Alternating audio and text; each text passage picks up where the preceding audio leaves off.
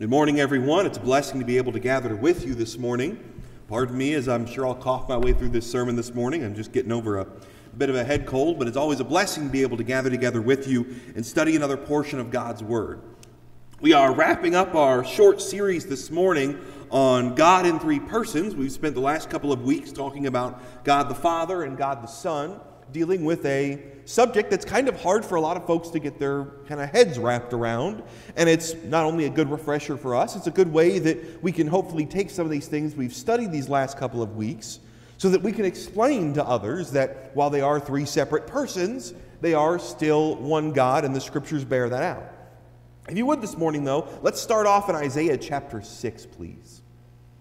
Isaiah chapter 6 is another one of those passages that talks about God, but there's a phrase there in Isaiah chapter 6. I just chose chapter 6.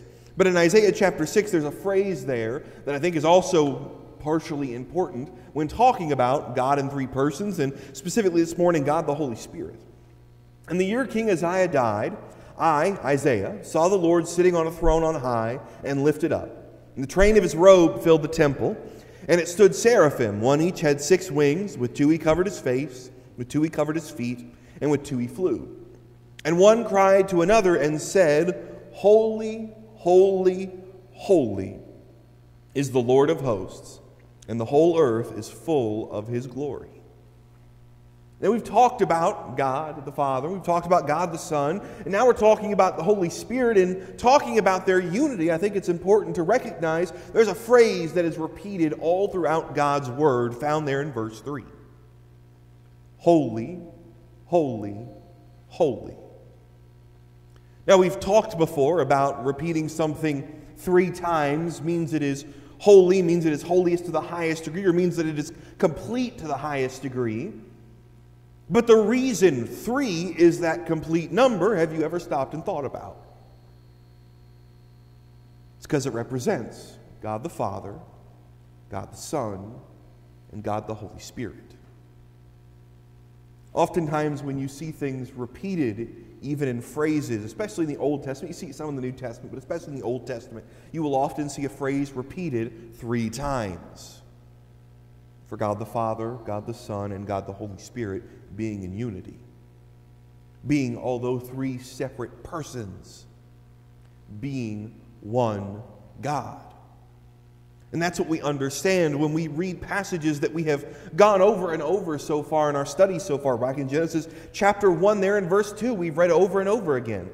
The earth was without form and void of darkness, and over the face of the deep, and the Spirit of God was hovering over the face of the waters. There in those passages, in just the first couple of verses of God's Word, we see representatives of the Father, of the Son, and of the Holy Spirit. We see it talked about in verse 26 when God says, let us make man in our image. He's not talking about just himself. He's talking about that Father, that Son, and the Holy Spirit. He was as much there as the Father was, and he was as much there as the Son was, there in the very beginning. Multiple persons can still be one flesh. We see that as soon as creation is finished in Genesis chapter 2. Therefore, man shall leave his father and his mother, hold fast to his wife, and they shall become one flesh. For those of you that are married or have been married, were you and your spouse, or are you and your spouse, one singular flesh that's inseparable? No, we recognize that. We understand that. He's talking in a hyperbolic sense. He's talking in a sense of scale here. And so it is with the Father, the Son, and the Holy Spirit. They are one. They are unified. They are one person there, while also being 3 different individuals. They established this in the very beginning. Jesus expounds on this in John chapter 17 there in verse 21. Turn over there with me if you will. John chapter 17, if you'll turn over to chapter 17, read with me there verse 21. John 17, beginning in verse 21, reads, that they may all be one, as you, Father, are in me, and I in you, that they also may be one in us, that the world may believe that you have sent me. Here it is, Jesus is in a longer prayer for believers, that they all be unified, that they all be of one mind, as you, the Father, the Holy Spirit, and I are all one. Not that they are united in flesh, but they are of the same mind. They are of the same desire. They are of the same will. They are of the same drive. They all desire the same thing. I hope you'll see this morning as we wrap up this short series and as we continue with looking back on what we've already discussed. A lot of these same roles, a lot of these same desires are the same across the Father, the Son, and the Holy Spirit. And in fact, Christ goes one step further. He says, I desire that Christians have the same kind of relationship that I, the Father, and the Holy Spirit have. I pray that they have the same with one another. Not that we all be married to one another in one flesh, but that we all be of one mind.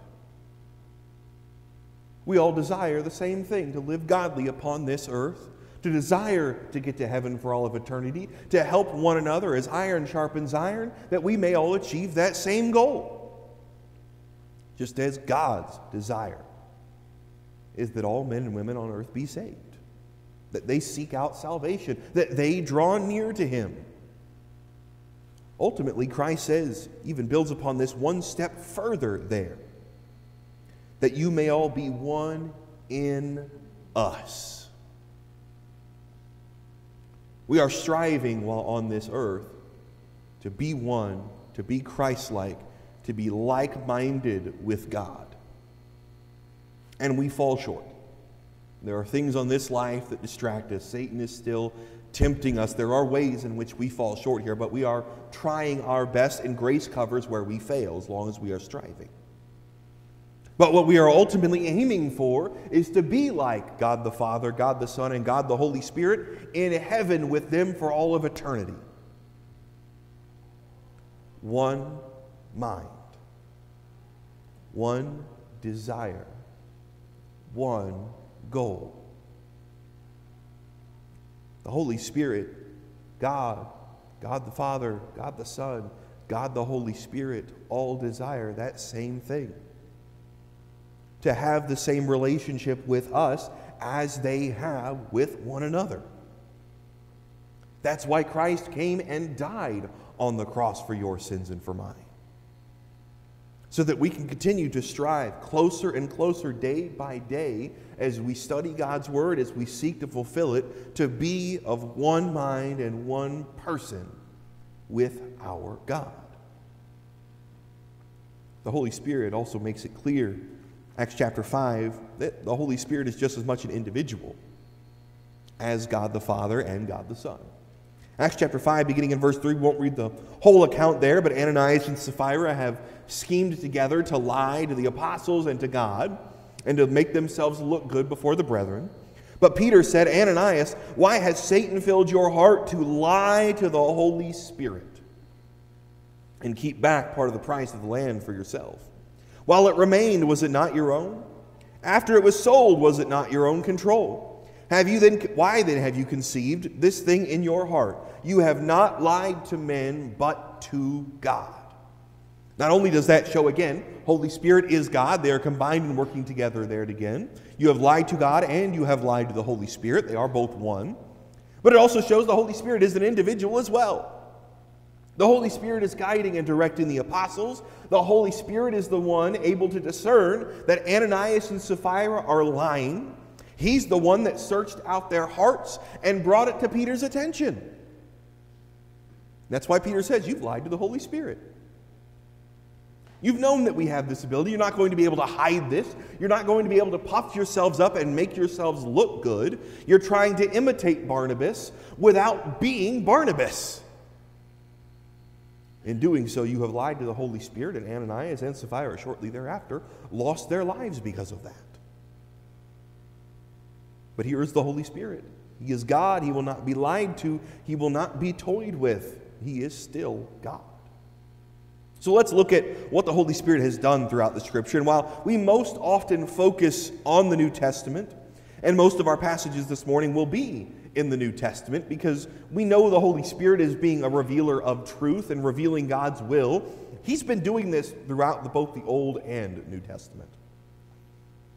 Ezekiel chapter 11, I'm just borrowing one passage that uses this phrase, but this phrase is found all throughout the Old and New Testament. And the Spirit of the Lord fell upon me.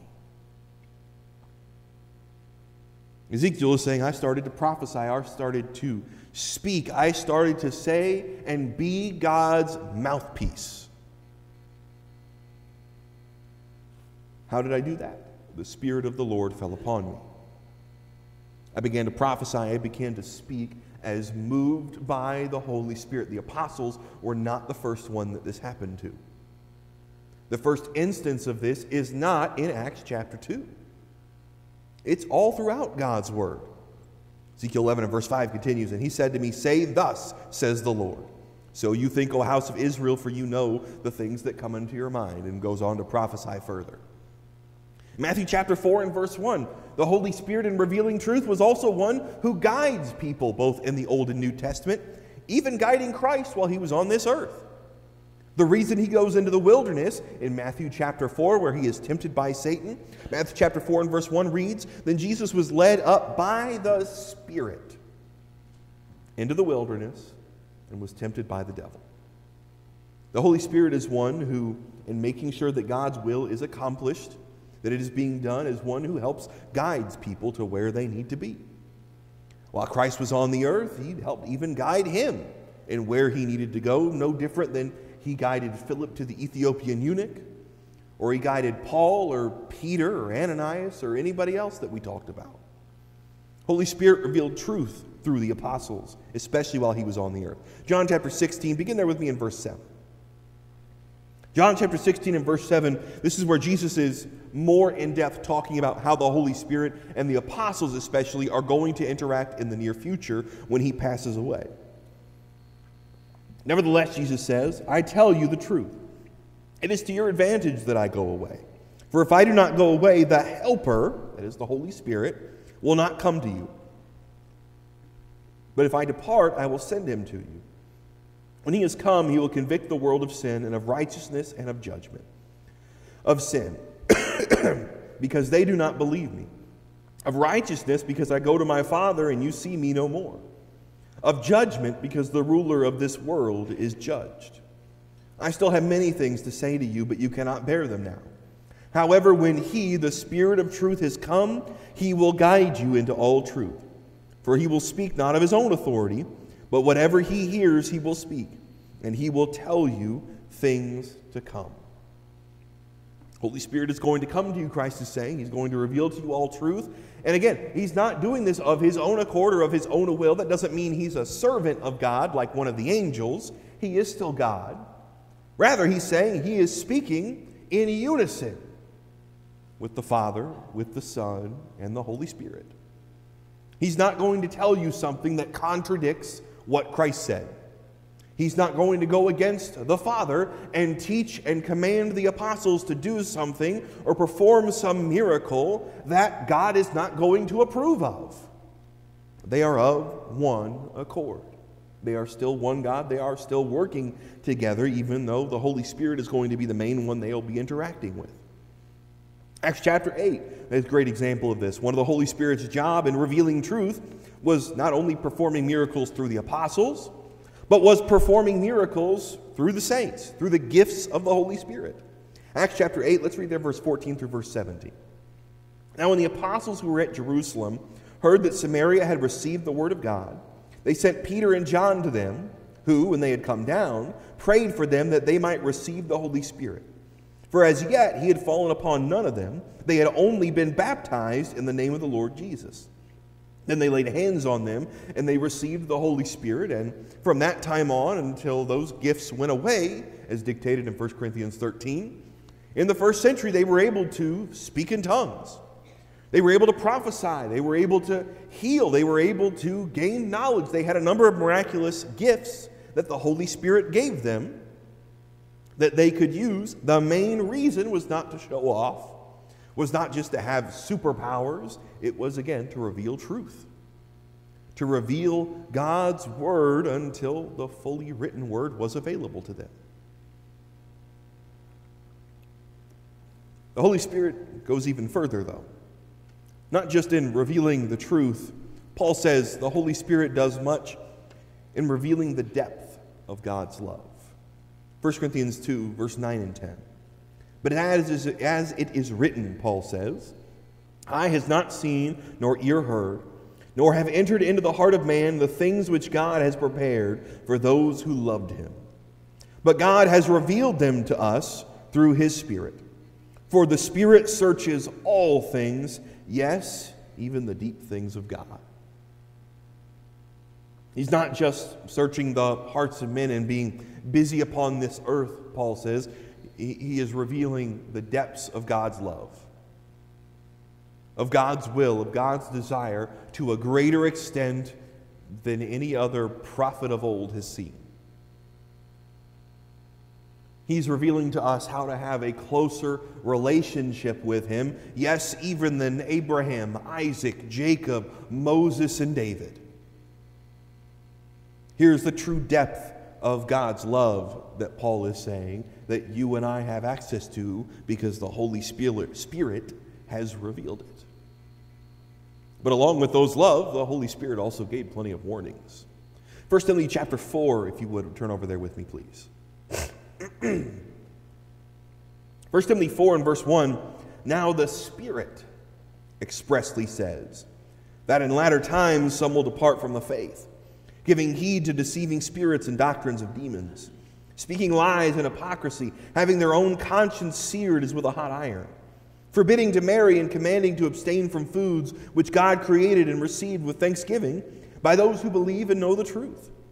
For every creature of God is good, and nothing is to be refused if it is received with thanksgiving, for it is sanctified by the word of God and prayer.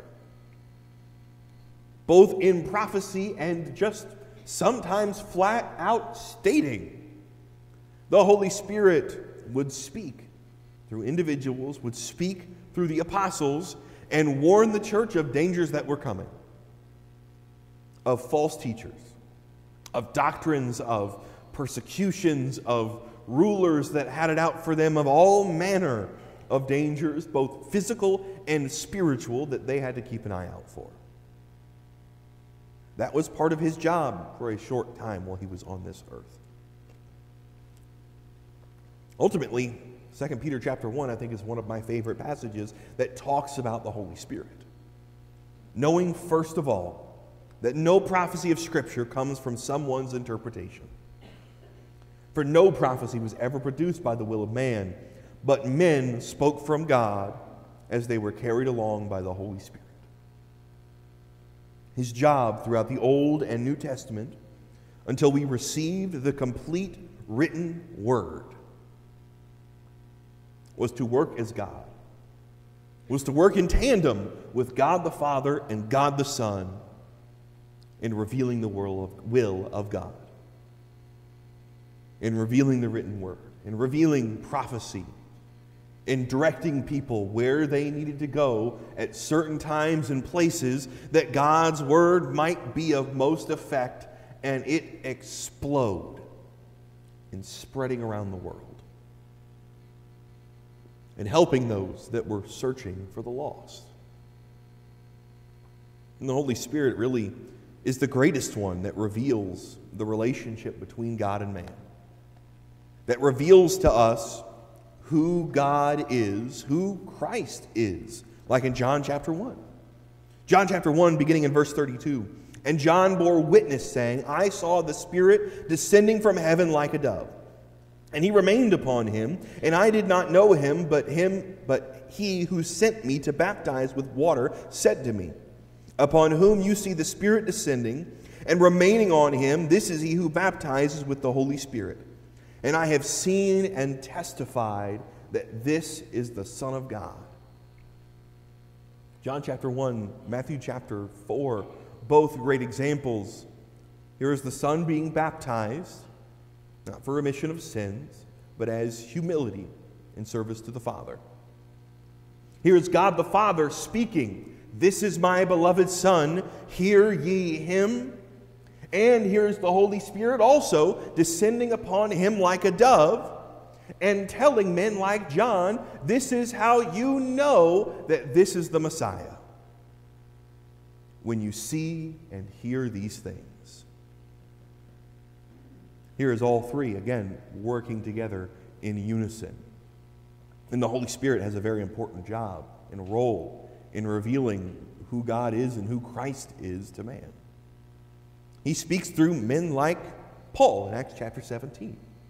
In Acts 17 and verse 24, the God who made the world and everything in it, being the Lord of heaven and earth, does not live in temples made by man. Or again in verse 29, being then God's offspring, we ought not to think that divine being is like gold or silver or stone, an image formed by the art and the imagination of man. He reveals through men like Paul, even when surrounded by idols and temples, to every god under the sun that those in Athens could think of, he said, no, God the Father, God the Son, God the Holy Spirit, these three are different. They are one. They are unlike anything that man could even come up with. It is through Christ that he revealed Matthew 28. We've read this over and over in these studies.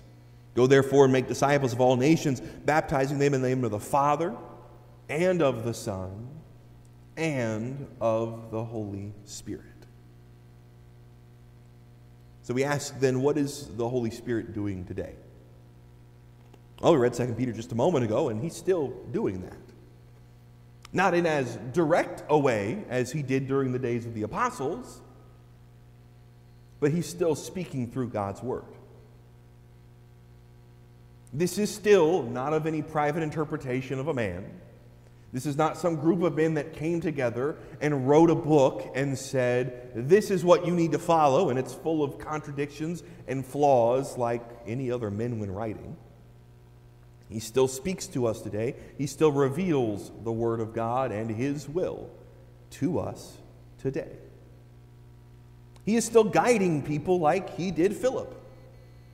Maybe not speaking directly to us like He did to Philip. Go here and go there and go and preach here and go and preach there. But His providence is still working. Just as God the Father, just as God the Son, so is the Holy Spirit. He is still working in unseen ways and blessing us and helping us. Romans 8 and verse 11, Paul points this out. If the Spirit of Him who raised Jesus Christ from the dead dwells in you, He who raised Christ Jesus from the dead will also give you life to your mortal bodies through His Spirit who dwells in you. If the Holy Spirit was able to guide Christ, if He was able to help Christ, if He was able to raise Him from the dead, do you not think God will help you? Do you not think the Holy Spirit will guide and direct you in ways unseen, is Paul's argument there? We can't speak to Him in the same way. We can't see Him the same way, like a dove descending upon Christ or flames of tongues sitting upon the apostles' heads. But He's still working with us and He's still helping us. Most importantly, I think He reveals that God created us to be different.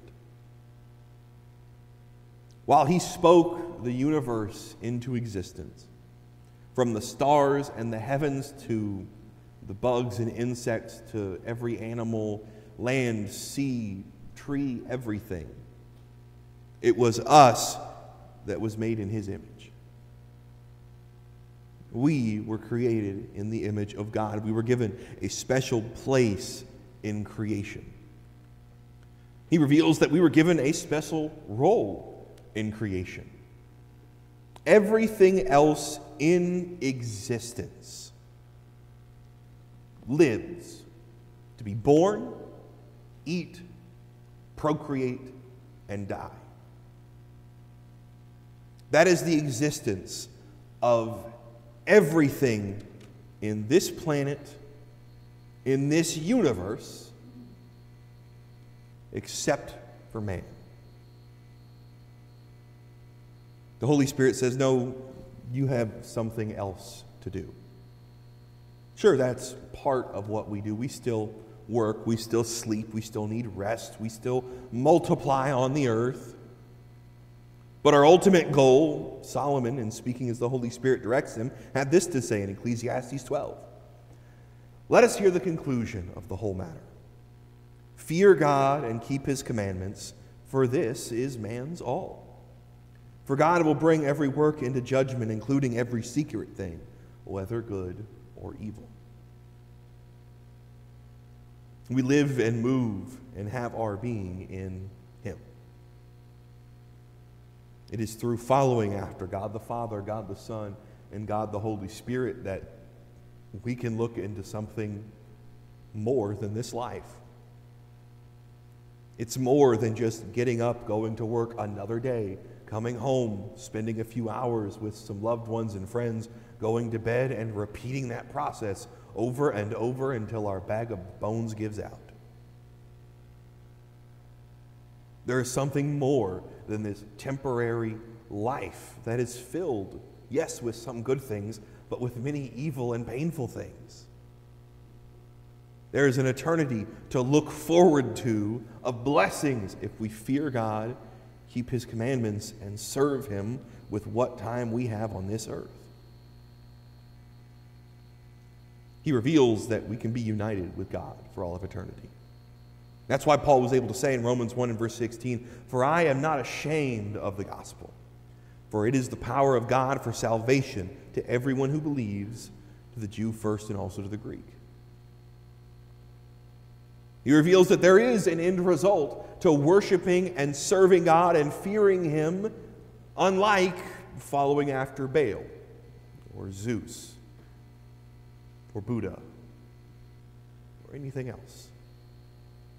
When I serve him, I have nothing to be ashamed of. It is power to save you and me, unlike anything else that exists. Holy Spirit reveals, if you want this salvation, Christ said this in John 3 and verse 5. "Truly, truly, I say to you, unless one is born of water and the Spirit, he cannot enter the kingdom of God." Unless you are baptized, unless you serve him faithfully, unless the Holy Spirit takes part in this work, you're lost forever. God the Father, God the Son, and God the Holy Spirit all take a part in us being able to obtain that salvation. The Holy Spirit ultimately gives us a pattern for us to follow in our life on this earth. 1 Timothy 3, beginning in verse 14, if you'll read with me, please.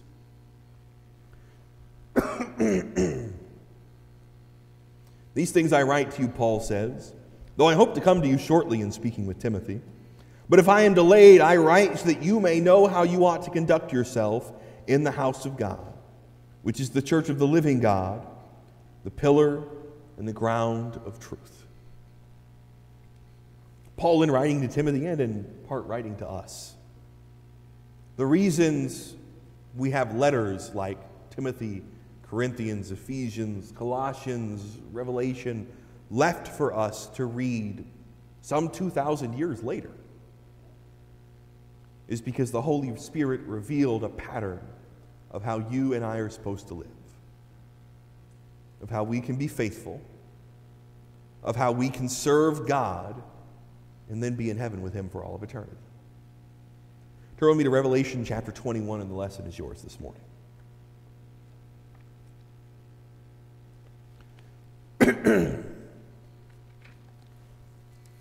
Revelation opens with a similar statement that we read in Ezekiel a few moments ago. When the Spirit of God came upon John, revealed to him primarily things that will soon be coming to pass. But at the very end of Revelation also gives a revealing a little bit more of what the destiny of man is going to look like. Those that are faithful and those that are unfaithful. Revelation 21 and verse 8 talks about this. John records, as speaking what the Holy Spirit has shown him in. "Now I saw a new heaven and a new earth. For the first heaven and earth and the first earth passed away. Also there was no more sea. Then John saw the holy city. New Jerusalem was coming down out of heaven from God, prepared as a bride adorned for her husband. And I heard a loud voice from heaven saying, Behold, the tabernacle of God is with men. He will dwell with them. They shall be his people. God himself will be with them and be their God. God will wipe away every tear from their eyes. There shall be no more death, nor sorrow, nor crying. There shall be no more pain, for the former things have passed away. Then he who sat on the throne said, Behold, I will make all things new. And he said to me, Write, for these words are faithful.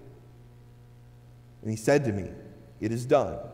I am the Alpha and the Omega, the beginning and the end. I will give of the fountain of the water of life freely to him who thirsts. He who overcomes shall inherit all things. I will be his God, and he shall be my son. But the cowardly, unbelieving, abominable, murderers, sexually immoral, sorcerers, idolaters, and all liars shall have their part in the lake which burns with fire and brimstone, which is the second death. The Holy Spirit spends a great deal in Revelation talking about the blessings that we can find in heaven, the joys, the comfort that we can find in being with God the Father, with God the Son, and God the Holy Spirit for all of eternity. But he also spends time revealing that if you are unfaithful, if you don't believe in God, if you don't follow him with all that you have and serve him as he commands, your part will be with those that burn in a lake of fire and brimstone for all of eternity. It will be torment and it will be pain. So who are you going to serve? I hope these things have been helpful to you in this study. It's been a good refresher for me to look at some of these things, to remind myself of some of these things, and hopefully to better be able to explain some of these things to folks that is sometimes a bit of a confusing topic. But I also hope if you're here this morning and you are not a Christian, some of the things that the Holy Spirit revealed cause your heart to be pricked as those in Acts chapter 2. That if you need to obey the gospel, that now is the perfect time. Now may be the last opportunity that you have. If you need to do so this morning, please, we encourage you, come forward and be baptized. The water is ready. We want to help you. Let us rejoice that another soul is saved and begins their life in service to God. If you're here this morning and you are a Christian that has fallen short in your duty, you have let sin into your life, you have separated yourself from God in chasing after the pleasures that Satan has offered, please again make correction, either privately or publicly by coming forward. Let us help you and let us encourage you. If there's anything that we can do for you this morning, please come forward now as together we stand and sing the song that has been selected.